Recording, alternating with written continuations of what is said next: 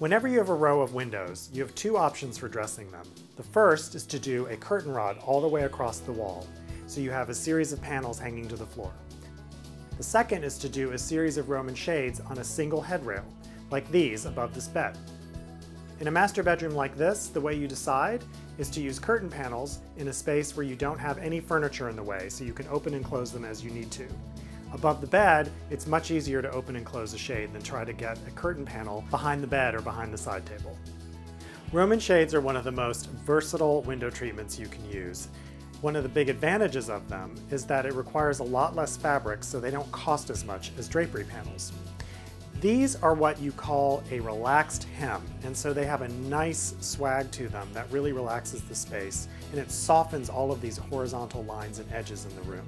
In the Bunkie, we went for a cleaner, more tailored look with a straight hem because there was already so much pattern in the room and it did not need any softening around the edges. And it's totally fine to mix curtains and Roman shades in the same room as long as they're in the same fabric.